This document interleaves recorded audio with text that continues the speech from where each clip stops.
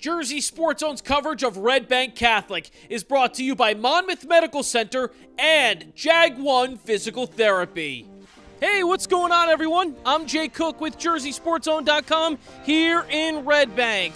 We kick off the 2023 season in a big way. The reigning non-public A champions, Bergen Catholic, take a road trip down to the Shore Conference to face off against Red Bank Catholic.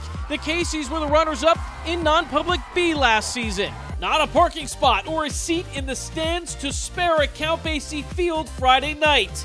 The defenses shined early. On Bergen Catholic's first drive, we've got a pick. Luke Wasef comes down with it.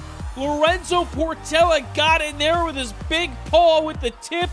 Wasef does the rest with a sleek one-handed grab.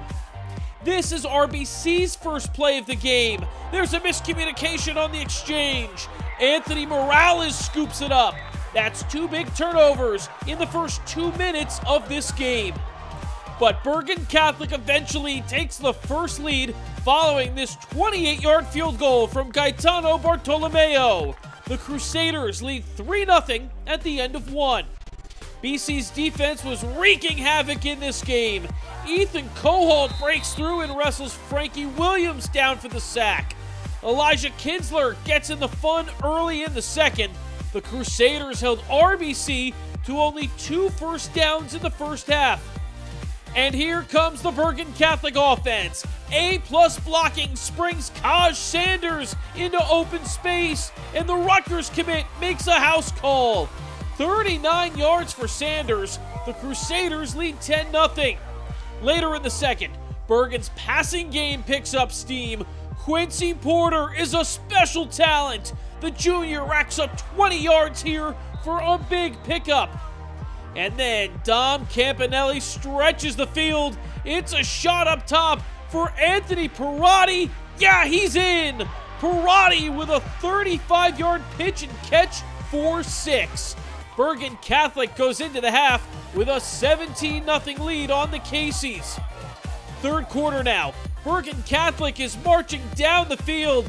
Campanelli keeps it himself and picks up a first down with the designed run. Then Kaj Sanders gets the call again.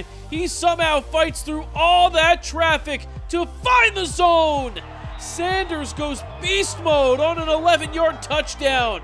Kaj Sanders has his second score of the night.